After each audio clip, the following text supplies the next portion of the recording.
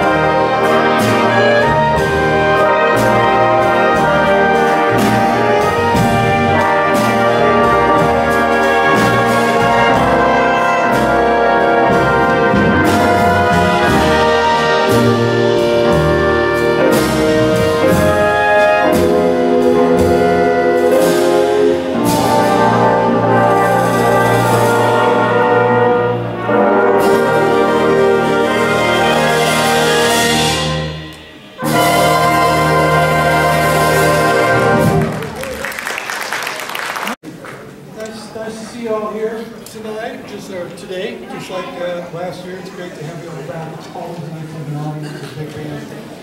That, of course, was Moonlight Serenade, taking you back to 1930. That was Glenn Miller's theme. In the UK, it had a B-side, which had American Patrol. Always a standard on the charts, and they did something called a maxi single in the UK, which was they made this new thing in the 50s called And for all of you that didn't hear that, that was a Glenn Miller song. They did this thing called a maxi single in the UK. They put 2 songs on each side of the 78 and called it a maxi single. And of course, besides having Moonlight Serenade and American Patrol, it also had the Little Brown Jug on the other side, which we're going to do a little later in the program.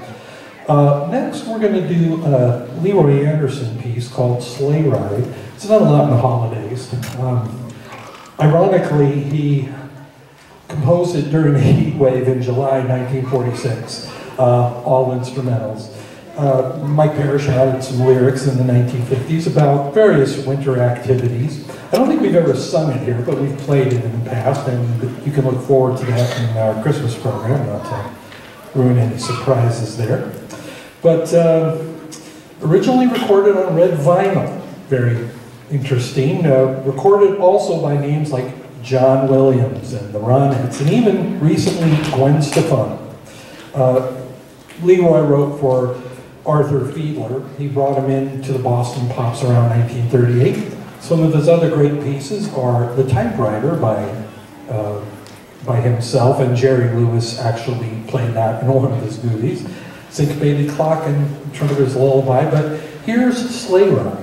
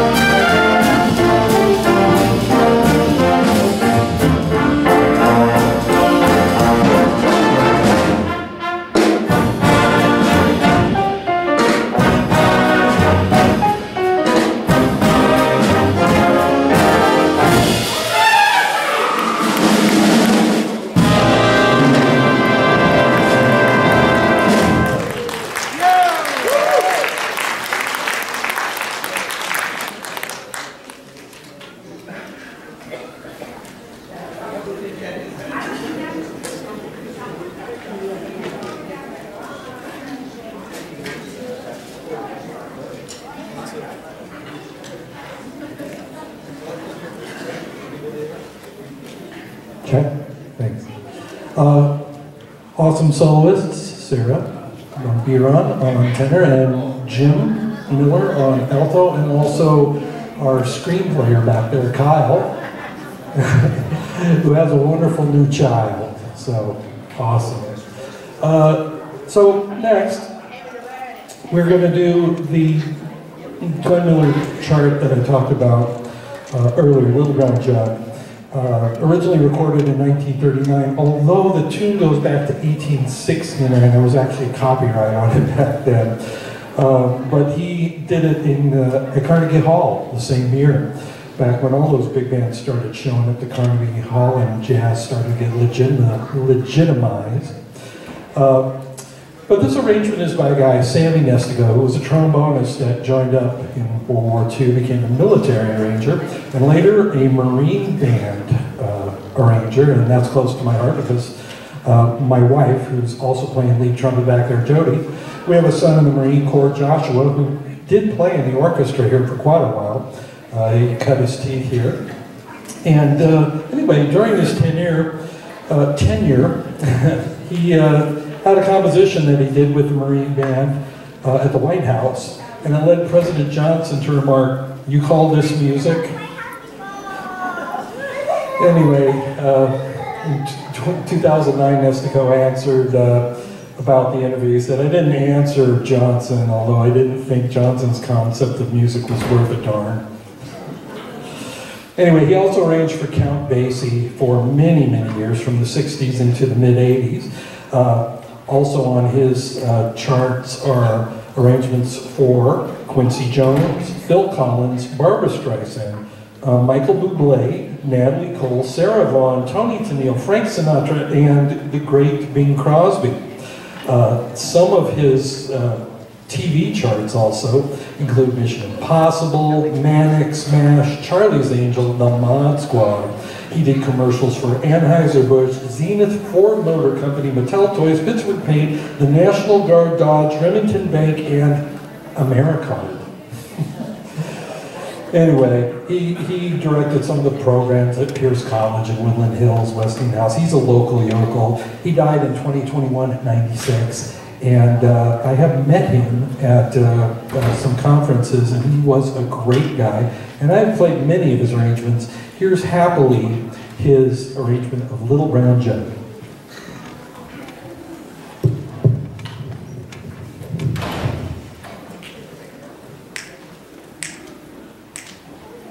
Hold on. Here. 1, 2, 3, 4.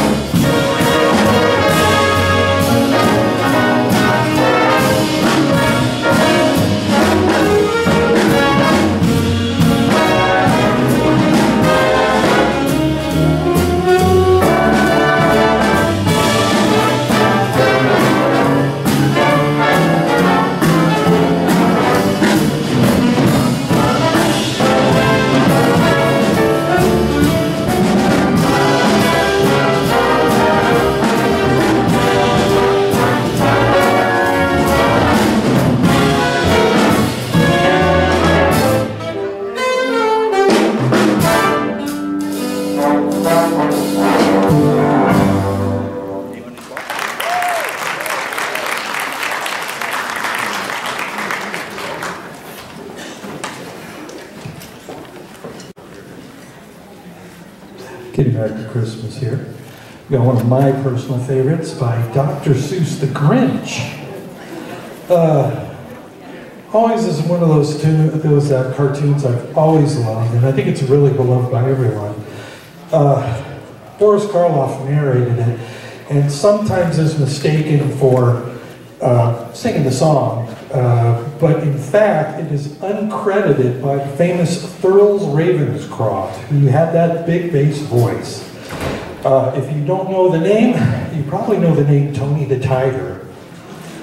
He's best known for that and a lot of Disney attractions, the Haunted Mansion as a singing bus, the Country Bear Jamboree, Mark Twain Riverboat, Pirates of the Caribbean, Disneyland Railroad, and Walt Disney's Enchanted Tiki Room. He started with a big band vocal quartet called the Malone. And also in the Peanut series, he's known for No Dogs Allowed. And his lifelong dream was to record the entire Bible on tape.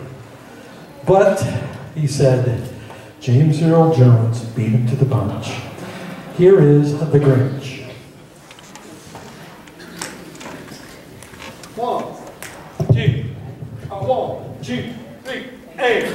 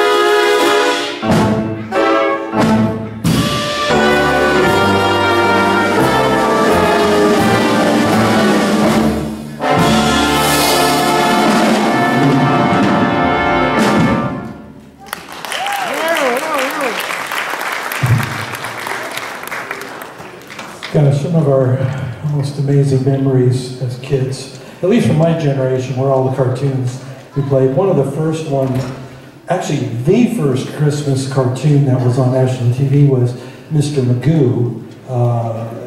his Christmas Carol, which is, it's a short, but it's got a lot of fun music in it. And when I worked for Alfred, we actually published a folio with that stuff in it. Continuing along in the cartoon mode now, though, we're not going to play Mr. Magoo, voiced by the famous Jim Backus. We're going to do Charlie Brown Christmas. Charles Schultz, the lovable character, the lovable loser, Charlie Brown himself. And the music was composed by the Vince Guaraldi Trio back in 1965. Holy cow, that sounds like a long time ago. Anyway, it was recorded at Whitney Studios in Glendale, California, and re-recorded at Fantasy Records in San Francisco with a children's choir from St. Paul's Episcopal Church, nearby San Rafael. The sessions ran so late into the night that the children, who were very good, I'm told, were rewarded with ice cream afterwards, and that's a nice treat for that late at night. And my favorite, of course, voice in all of the Peanuts is the trombone. Anybody got a plunger back there in the trombone section? No? Okay. Well, if you're familiar with the cartoon, you know that the teacher's voice is always mimicked by a trombone on a plunger on wah, wah, wah, wah, wah, wah, wah, wah. So we'll get to that next year. Here is Charlie Brown Christmas.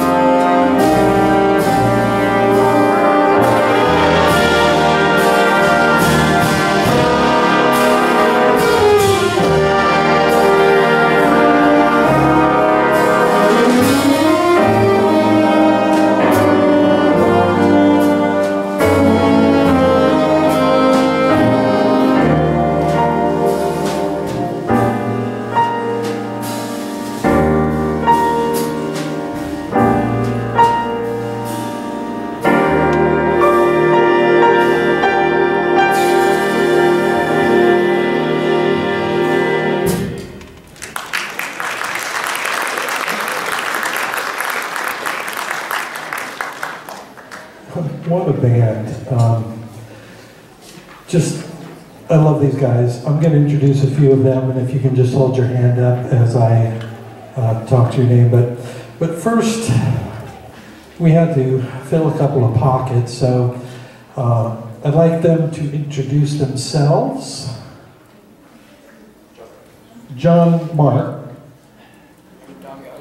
Damian, who are sitting in with us tonight because, of course, you know, things happen, and you got a band with 16, 18 people in it. It only takes, you know, one COVID or flu or family event that just changes everything.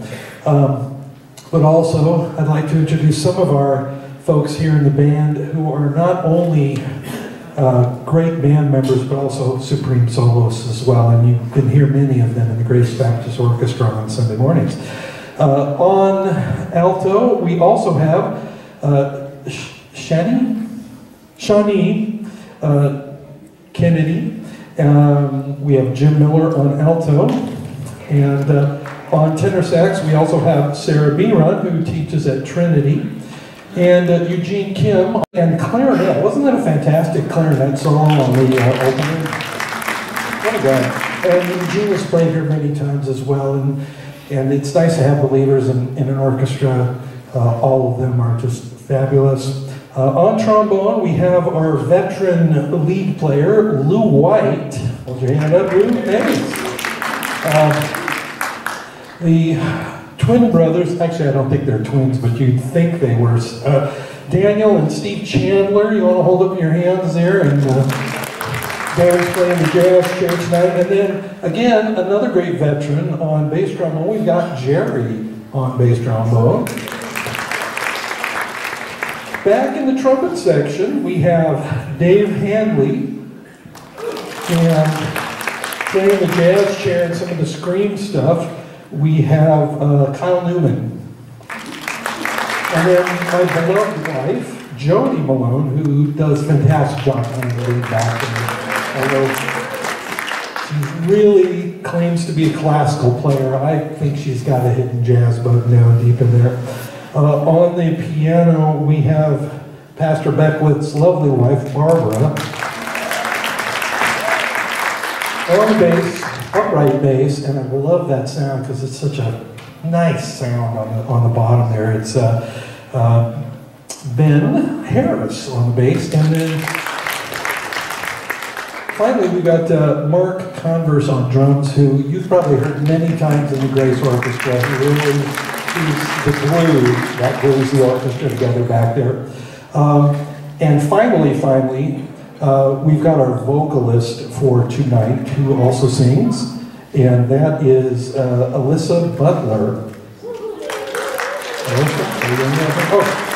And so we're going to bring her up here for our next number. I think it's our next number, right? Yeah. I thought it'd be kind of ironic. And thank you. Go, yes, please. Always applaud a musician before they play. That way you won't have to worry about it. No, I'm just kidding. she's gonna be amazing. So yeah, I thought it'd be kind of ironic in the way that Sleigh Ride was composed during July that we play Summer Wind. I don't think it was originally composed in like January or anything, but it was originally composed in 1965 and released in Germany as Die Sommerwind. This contrast of winter we're in summer, we thought we were just in a little bit of go summer, it seems like, but I found it kind of striking. This is our first vocal of the night, and the most popular recording is our Frank Sinatra recording, but we've got Elissa, and she'll be our own Frankie Sinatra tonight. And here it is, Summer Wind. 1, 2, 3, and...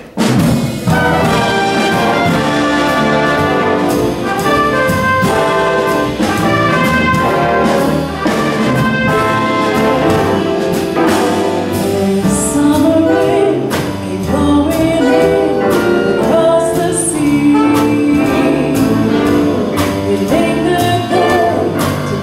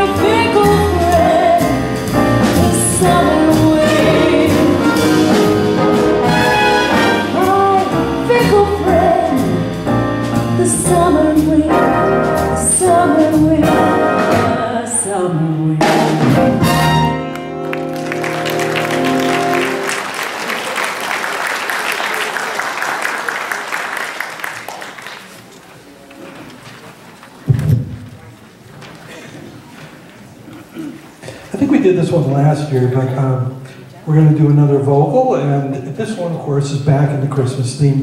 This is Have Yourself a Merry Little Christmas, which is originally from the movie Meet Me in St. Louis by Judy Garland. And the song first appeared in a scene where, you know, it's a pretty basic story. Everybody lives happily ever after, but you don't know that the first time you see it. It's in a scene in which the family's distraught by the father's plans to move to New York for a job promotion, leaving behind their beloved home in St. Louis, Missouri, just before a long-anticipated 1904 World's Fair begins. By the way, my grandmother was at the 1904 World's Fair, and she actually had one of the first ice cream cones, believe it or not. That's another story for another time. In the scene, set on Christmas Eve, the incomparable Judy Garland, what a voice, her character, Esther, sings the song to cheer up her despondent 5-year-old sister, Judy, played by Margaret O'Brien. So here we go with Have Yourself a Merry Little Christmas.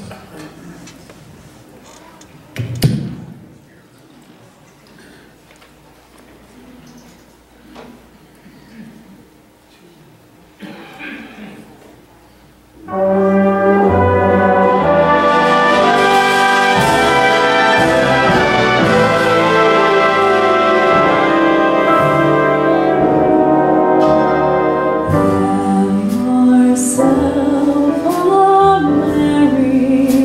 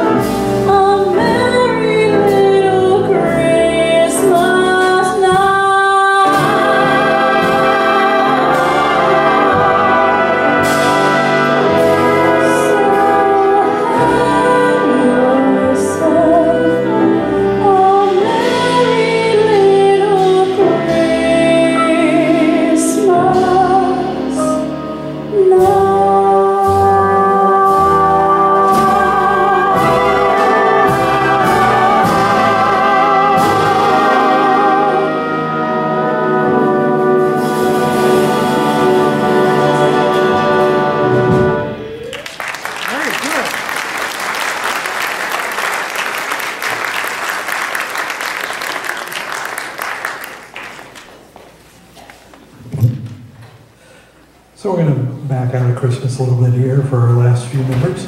And what an excellent vocalist, Elissa. Yeah,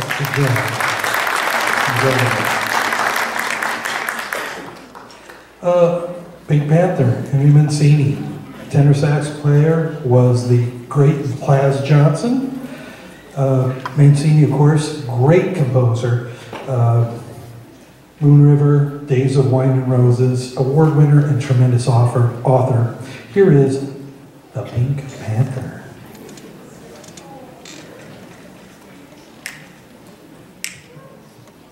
One, two, one, two, three.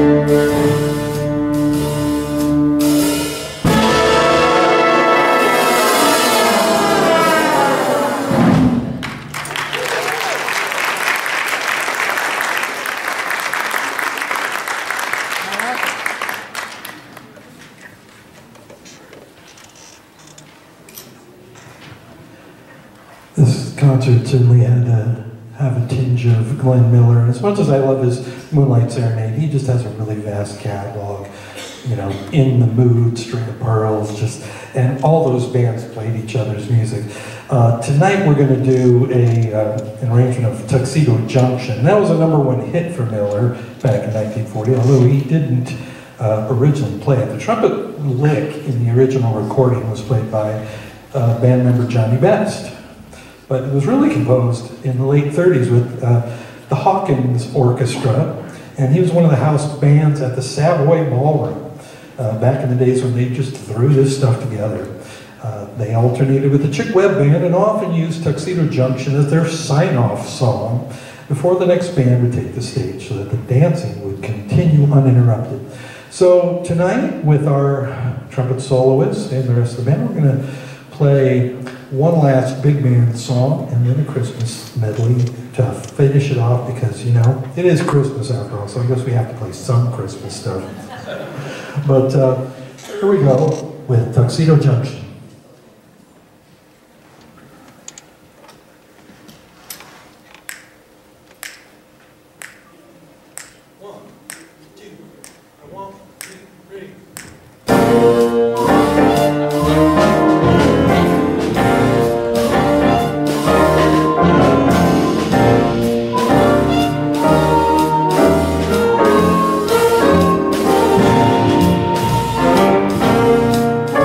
Thank you.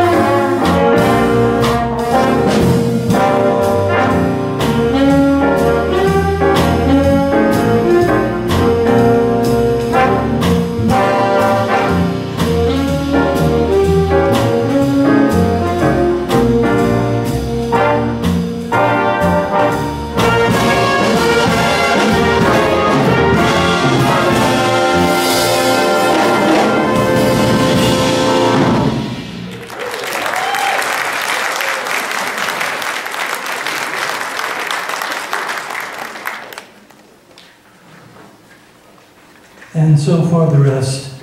Any missing Christmas we hope that it's covered in this piece. Here's our big band Christmas medley. And you've been a great audience. Thank you so much.